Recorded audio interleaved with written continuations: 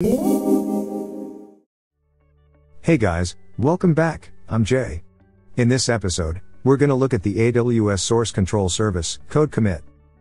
AWS CodeCommit is a fully managed version control service for Git repositories, where you can securely store and manage assets, such as source code, libraries, and binary files in the cloud. CodeCommit is fully managed by AWS. There is no hardware to manage or software to install. CodeCommit is highly scalable, available and durable. There's no limit on the size of your repositories or file types you can store. CodeCommit repositories automatically scale up to meet your development needs. CodeCommit can easily handle repositories with large numbers of files or branches, large file sizes, and lengthy revision histories. CodeCommit repositories are highly secure. Your source code are encrypted at rest and in transit. CodeCommit enables the developers to collaborate on code. It supports pull requests, where users can review and comment on each other's code, before merging them to the main branch. It automatically sends notifications to users about pull requests and comments. CodeCommit supports standard Git commands, as well as AWS CLI commands and APIs. You can use any Git tools you already know with CodeCommit. CodeCommit is integrated with many AWS and third-party services. For example, CodeCommit is integrated with CodeBuild, which enables you to automate the build process. You can build CI/CD workflow using CodeCommit and Code Pipeline. CodeGuru uses machine intelligence to help you analyze your source code stored in CodeCommit. You can connect the CodeCommit with AWS Amplify to enable rapid mobile development and deployment. To work with CodeCommit, you begin by creating an empty CodeCommit repository. You can connect to the CodeCommit repository by cloning the remote repository to your local computer. Other users in your team can also clone the repository locally, and work on the same repository at the same time. CodeCommit allows you to connect to the repositories using Git credentials or SSH keys. Once you have connected to the remote repository, you can start adding or changing contents, such as application code, documents, and binary files.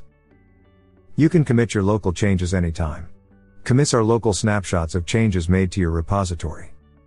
When you are satisfied with the changes, you can push them to the remote repository.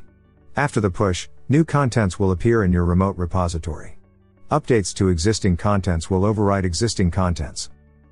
Every time you push changes to the remote repository, a new version is created. As a best practice, you should push small updates frequently, instead of making large updates less frequently. Other users can pull changes from the remote repository to their local repositories. When you fetch the latest changes remotely, new files and updates will appear in your local repository. You can create branches and maintain a different set of versions from the main branch. Branches are used to develop new features, store a specific version of your project from a particular commit.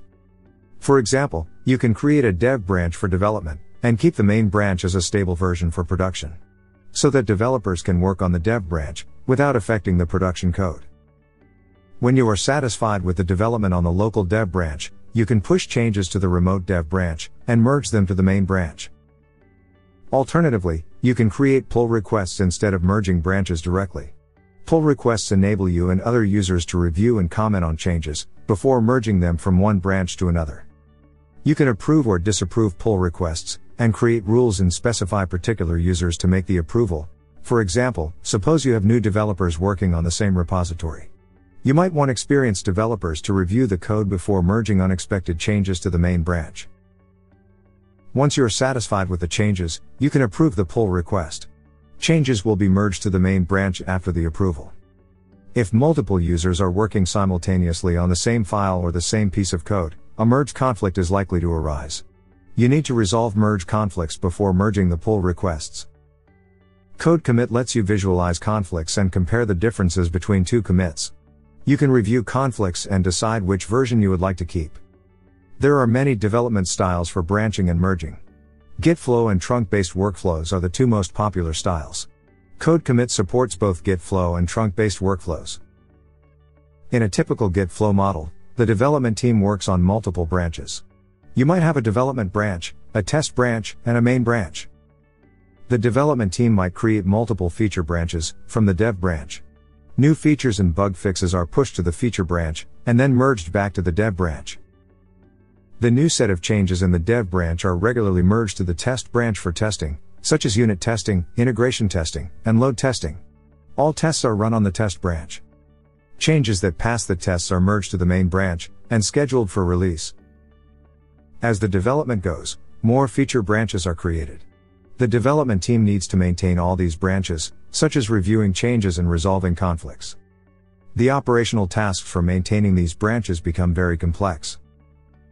A common issue with Git Flow is that a feature branch that hasn't been merged to the development branch regularly can diverge from the development branch and become obsolete. So that when you try to merge it back, large merge conflicts may arise. Occasionally you might encounter some critical bugs that require quick fixes. The normal workflow would not be efficient enough, as new changes need to go through a series of branches before the main branch. You often end up adding quick fixes to the main branch directly. This can potentially cause the main branch to become out of sync, and results in complex merge conflicts, when you try to merge changes from the test branch to the main branch. Git Flow is suited for large teams that have developers with different levels of coding skills, working on the same project, such as mission-critical software, or open-source projects.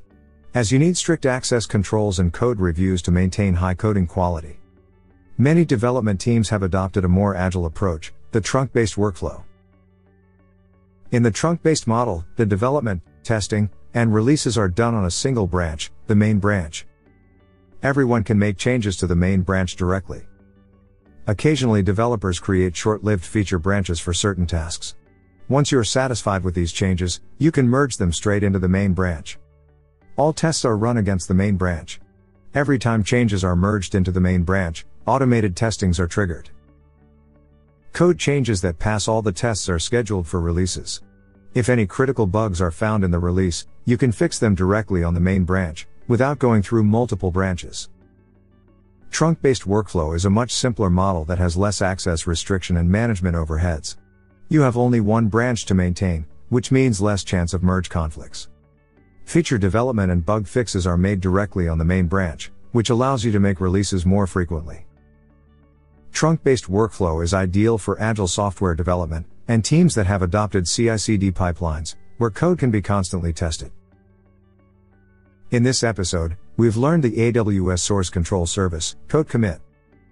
CodeCommit is a fully managed version control service for Git repositories. CodeCommit repositories are highly scalable, available, durable, and secure.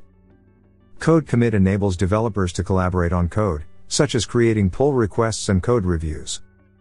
CodeCommit supports standard Git commands, as well as AWS CLI commands and APIs.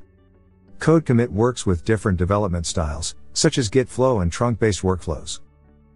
Okay, that's all for AWS CodeCommit. Thanks for watching and see you in the next episode. Hope you've enjoyed watching this episode. If you liked the video, please help us and hit the like button. If you want to watch more tutorials, please subscribe to the Cloudemy TV channel. Make sure to turn on the notification and stay tuned. At Cloudemy, we're passionate about cloud and AI technology. Please share your feedback and thoughts in the comments below. Feel free to let us know what topics you'd like to watch. Happy watching and happy learning.